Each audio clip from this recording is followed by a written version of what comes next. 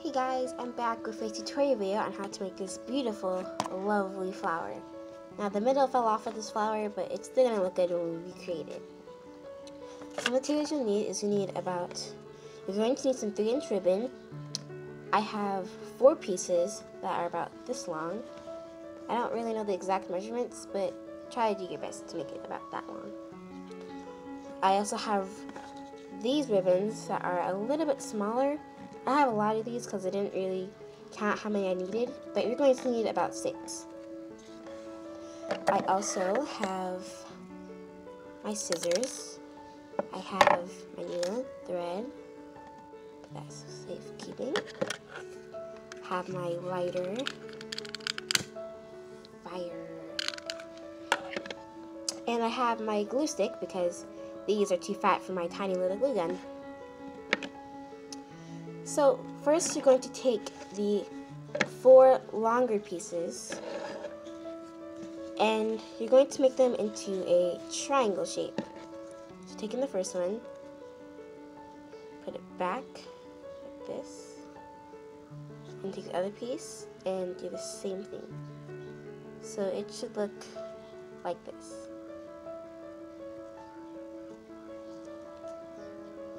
So now, taking your needle and thread, which I will grab right now, you're going to take the side with the hole in it. You're going to make this side face you. So taking your needle and thread, you're just going to sew across. And gather it together to look like this. This is our first flower petal. Gathering that out of the way. Once again, you're going to fold it back like this, and then just sew across. And you're going to do this to all 4 pieces. This is going to be the first flower that goes on top of the bigger flower.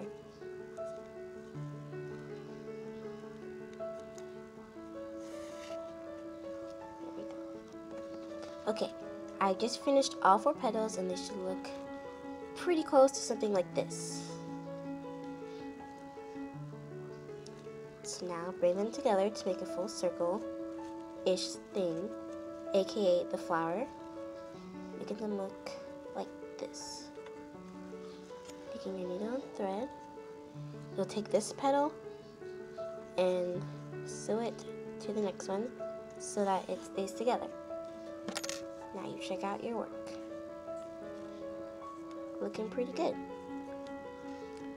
So now to finish it off, do a couple extra sewing just to make sure that it's not going to come loose.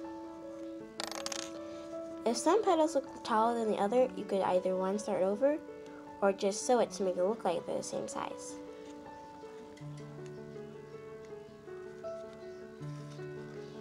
There we go. Now we have our flower.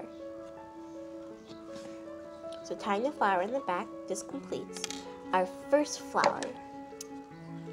Snippy, snippy, snip. There, first flower. This will be the flower that goes on top of the larger flower that we're getting ready to create. So now to the side, you take these slightly smaller ones. As the smaller ones will make the bigger flower. You need about 6 of them, so let's see, 1, 2, 3, 4, 5. Oh! So I guess I have the exact right amount. Look at that. How convenient that is. So basically, you do the same thing that you did with the first flower. Curve the one end like this, and curve the other end like this. And just like we did with the first flower, take your needle, make sure the side of the hole is facing you as you sew, and then you sew it together. Let's fix that up. And like this.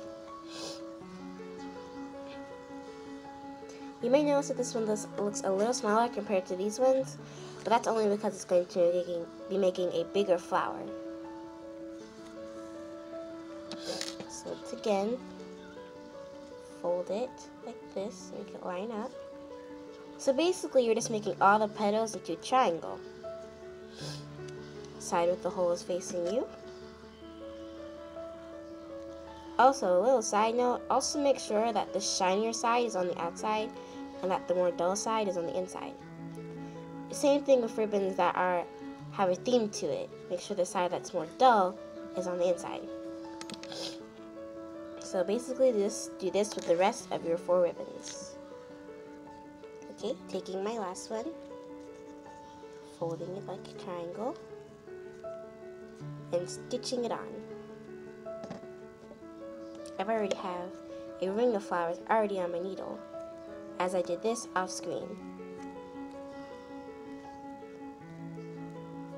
Okay, so now gather all the flower petals like this, and fold them. Now, as I said earlier, we will be layering this flower. So if this one does appear smaller than your original one, you can put this one on top.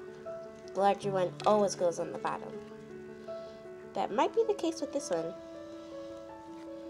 It might be a little bit smaller than I intended, but that's okay, because it's always good to have a backup plan.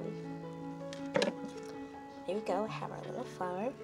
Now, I always pierce it in the middle and then tie a knot in the back so that it is not noticeable, which is what I'm going to do.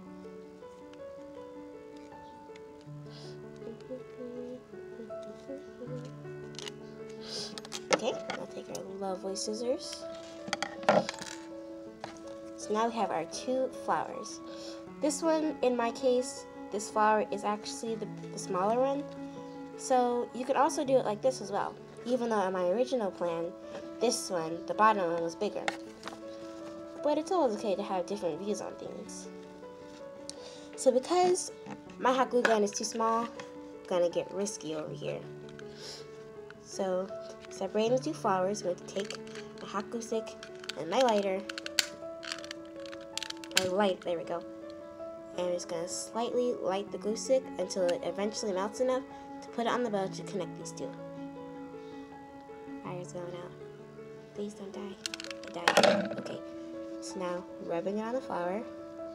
A tip of advice, this probably isn't the best idea, but if you have a glue gun, you should definitely probably use a glue gun. There we go. It will look really good with the middle, so I should dig into my magic box in order to find one. Alrighty, found some buttons. Let's see which button looks like. So these buttons aren't the most colorful, but they're gonna have to do. Just taking this flower. I actually really like buttons. When I was younger, I used to collect buttons just for fun because, you know, they're buttons.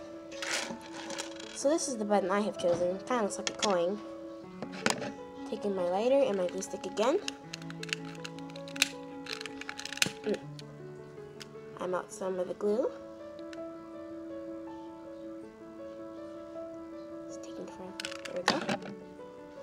I slide it on there really quick. And then I place down my button.